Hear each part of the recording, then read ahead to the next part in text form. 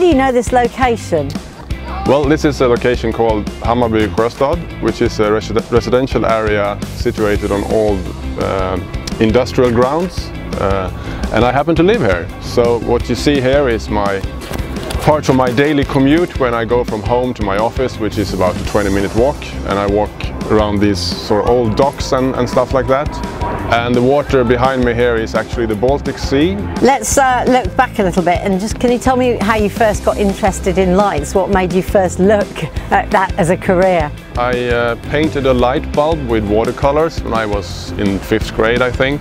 It was a 75-watt bulb, so it was gorgeous in green for like 30 seconds before it exploded, since there was watercolor on it. So that's basically how the interest of changing things with light or for light started. But I mean, this was at early stages, so then I went, as we were, like everybody else, into some sort of DJing, and sound was tedious, filled with problems at all times. Then I sort of stumbled into the world of making light shows instead of actually playing the records or playing music. I felt that I could express myself with light instead of sound, instead of music, but I could sort of be a part of music. I also constructed my own lighting systems. I built my own mirror balls, by the way. Oh really? Yeah. When was that? Yeah, this was also 13, 14 years old. For your disco? Yeah, built my own. Couldn't afford to buy one of those, so you went to the glass shop and you got some spill parts of mirrors, and then you cut them up yourself, blood running from everything. I still have one. Really? Yeah, I still have one. What was the path to being a professional? Later in life, when I was doing higher education, I was reading electrical and electronics, and you had to do practicing on your summer holidays in order to get moved up to the next grade.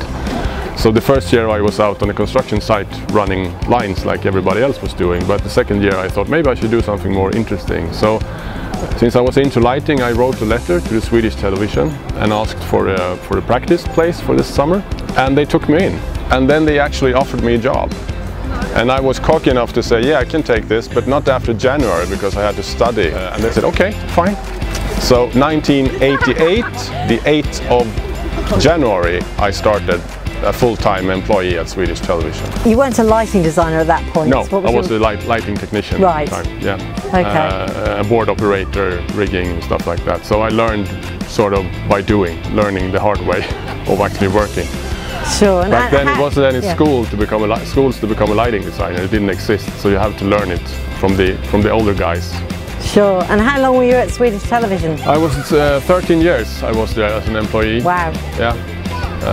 Then I went into the private sector I would offer a job at Light Scandinavia. And then I started my own business about, what is it now, 13, 14 years ago, something like that. And that was Eyebrow Designs? Yes. Named after your famous eyebrows? They actually trimmed today. Oh really? Especially for the interview? It could be worse. I want to talk to you a bit about Melodifestivalen. Yeah. Let's call it Mello for short, because Mello, that's less of a mouthful. So Mello, for the record, is it's the Swedish Eurovision selection competition. Yeah. Now you've worked on it since 2002, I believe, and you officially retired from Mello after your 20th one in 2021. Yeah.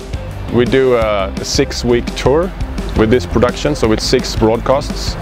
It's 4 ordinary competitions, and then we have a semi-final, and then we have a final, which is usually made in, now it's been a pandemic, but it's usually made in Friends Arena here in Stockholm, and we have a sold-out audience of 35,000 people on the final. It's a huge event. So it's actually bigger than Eurovision itself? Yeah, it is. In terms of live audience, it's bigger than that, yes. So it's been 20 interesting years with this baby, but it was time to leave it and let somebody else take over. I have designed 609 potential Eurovision songs during that period of time, and then I'm not counting the opening acts and the intervals that are all stored in here in fragments, most of them, and they tend to pop up every now and then, which is sometimes good but mostly bad. Do you have a favourite? Yeah, I have a few favorites actually. There is one from I think 2004 with a group called Ichiko. I remember they were named. I don't remember the name of the song though, but it's a bit of a rockier part that we really enjoyed back then, and it sort of got stuck with me, so I like that. And then of course Loreen, who won the Eurovision with Euphoria, because that was a very interesting journey we had. We realized on early stages in Sweden we had a fantastic artist, there was a great song, and we managed to make that package of the song visually very exciting. It's one of those moments when everything falls in the right place, and we realized that here in Sweden on the finals when she won in Sweden, that this song really had something, and it had, because it won the Eurovision later. So that is also a fond memory. And over all that time and all those 600 plus songs, what's the biggest challenge in keeping it looking fresh and dynamic and different every year? Well, the good part of it is that we have a new set design every year, and that sort of makes it, you have to start over every year. You have to draw a new lighting rig, you have to use other gear, you have to adapt to that set. And that makes, after all this time, the project still very valuable and very fresh, and you have immediately a very creative entrance into it, since you have to come up with a new design every year for that set. And you don't miss it? No, I don't miss it. Well, I can miss the rush of the live broadcast, but I do other live broadcasts, so you know, it is what it is. But because that's working in TV, that's the most precious things when you're live in front of a live TV audience. That's still something I really love, even if I do other things as well. You've lit 3 actual Eurovisions as well, haven't you? And all here in Sweden, obviously. Out of those 3 Eurovisions, do you have a favourite? The 2016 is by far I would say, my peak, if I could speak in those terms. But it was the most joyful, the most creative, and the result, if I may say so, is quite stunning. We were a field of a group of individuals that had a very good leadership within, that says, okay, I'm going to point you in this direction and then I'm going to set you free. And it was one of the most creative environments I ever worked in.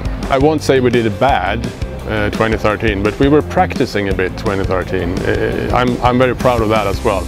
But then we knew exactly what to do in 2016, because there was such a short time frame between them, which sort of cooked down to a very creative environment with some very good people in the creative group. And we had so much fun with it, took it very seriously. We tested and tried everything beforehand, but when we went into production, we sort of all went, you know, creatively berserk or something like that. It's my strongest memory of it is this craziness that never sort of had any stops. It stopped when we realized, okay, this is fun, this is a great idea, but we can't actually do it because of physics or something like that. Apart from Mello and Eurovision, are there any other sort of career highlights that you spring to mind when you get asked that question? It was very funny to work with television back in the late 80s and the 90s, especially here at Swedish Television, which back at the time in Sweden we didn't have that many TV channels. And the Swedish Television is the public broadcaster, so public service broadcaster. So they had, back in the day, they did a lot of entertainment shows, and they had artists from all over the world visiting on a weekly basis to fill all these entertainment shows, which we were doing lighting in, of course. And there has been an endless row back then of fantastic artists and fantastic moments. I have had birthday cake in a studio with Tina Turner, actually. Not many people can say that. She actually cut me the cake and gave me the plate with it on. What's great about living and working in Sweden? Well, this is... Yeah, it's pretty nice. I happen to live here. No, but I'd say in Sweden we have a very high level of knowledge within the business. We have a lot of good kit in the country. There's a lot of good suppliers, a lot of technicians that are very skilled in what they do. We have an easy way of working together, as Swedes usually do. We have a very flat organizations in everything we do, which is, I find, is very rewarding. because when everyone is working together, the result is usually very good. So that's, I think, it's a good place to be within the industry, and it's not that big either. We know sort of everyone knows each other or know them by name or something like that, which is also sometimes fruitful, sometimes not, but I prefer the first one with that.